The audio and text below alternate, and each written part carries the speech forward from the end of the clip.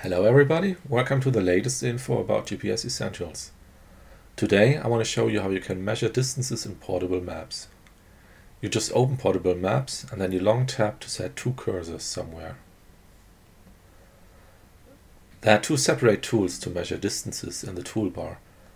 The first tool measures the distance along a straight line between the two cursors, and it also shows the bearing from the previous cursor to the active cursor.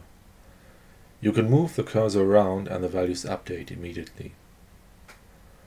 The second tool measures the distance along a track.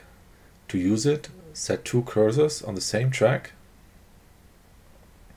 and then select it from the toolbar. The second value in this tool is the period of time elapsed between the two locations.